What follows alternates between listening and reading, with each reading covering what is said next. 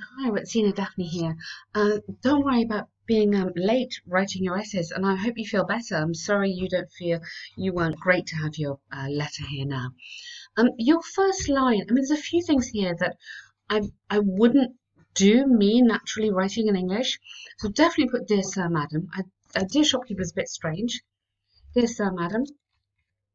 I know it seems formal, but this is a formal letter. I'd like to draw your attention. You'd have to say, if you're going to use that, to the fact that it's a long phrase, this, to the fact that I have been sent a wrong edition. Okay, yeah. So I've been sent a wrong edition of the book by your online web store for my order placed through your company. I mean, this is a little bit round in a circle. So I would more naturally write, I recently ordered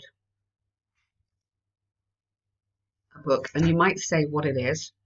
I'm not going to say it in a minute, but I might say what it was through your online store. And having received my parcel, I see that it is not the correct version. So as an English speaker and writer, that is the way I would do it. Okay, that is much more natural. Okay, so, and it's also a little bit more polite. I'd like to draw your attention to the fact it's quite a little bit aggressive almost. So I recently ordered a book, you could say what it is, through your online store. Having received my parcel, I see it's not the correct version. You've also got a lot of lovely language in there. So past simple, having received, past participle, and then I see that it's not the correct version. Okay, then you could go into this, which is great. I have placed an order for the new edition of brr. Okay, and then you could put this bit on the 14th of January. However, in lieu of that, I received. Now here I wouldn't use the present perfect here. I would just go past simple. You received it, it's finished. Okay, I received an old edition of the book.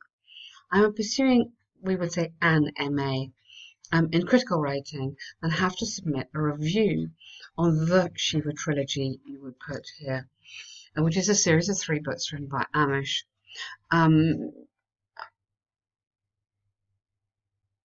Okay, I mean, I think I would argue that that is probably too much information. In your word count, you don't have many words, and I think this is superfluous. Too much detail. So you could put an adjective in here. 3 fascinating books. You know, you're a language student, so it's okay. Fascinating books, or fascinating yet challenging. But you know, here you're getting some lovely adjectives in there, and then you're using yet. So if you think of scoring points, which is what you're trying to do, that's quite a nice way of doing it, rather than putting in this, which won't get you extra points. The review should contain complete information along with prologue and final conclusion from all 3. And then you might say original versions.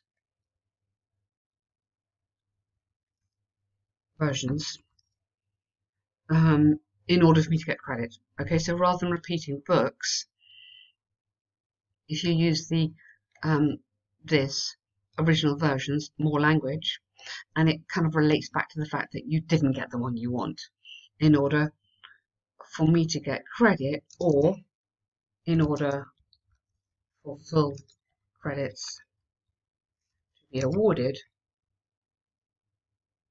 So that would get you more points because it's passive.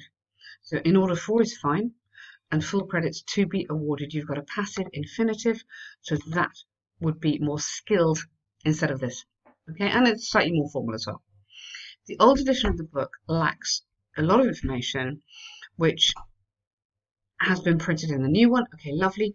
Hence, I really need to get the current one replaced.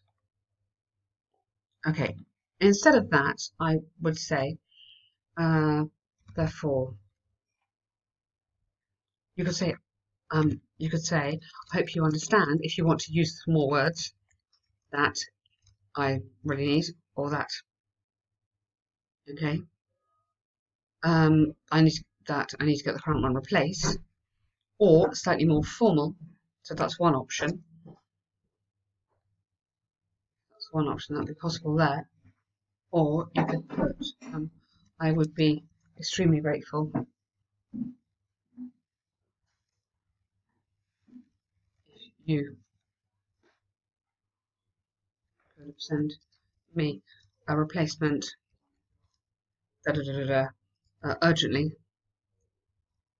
so I can complete, or whatever you want to say, you know, that's fine. But here I am looking out for this kind of formal expression. Yeah, I'd be very grateful if. So I really need to get the current one replaced. It's absolutely fine, but I feel almost you're switching between over formal to a little bit informal. This for me is a better balance. So write down some of these expressions for letters. You probably know them, but just remind yourself, write them down. So either I hope you understand that I need a replacement, or for me this is better. I'd be extremely grateful if you could send me a replacement urgently so I can complete this important project, or something like that. Okay. So I wouldn't have that because, as you see, I've already included that above here. So how many words have you on? I mean, you're over the word count anyway. I definitely wouldn't go over the word count. I mean, they're quite specific on this.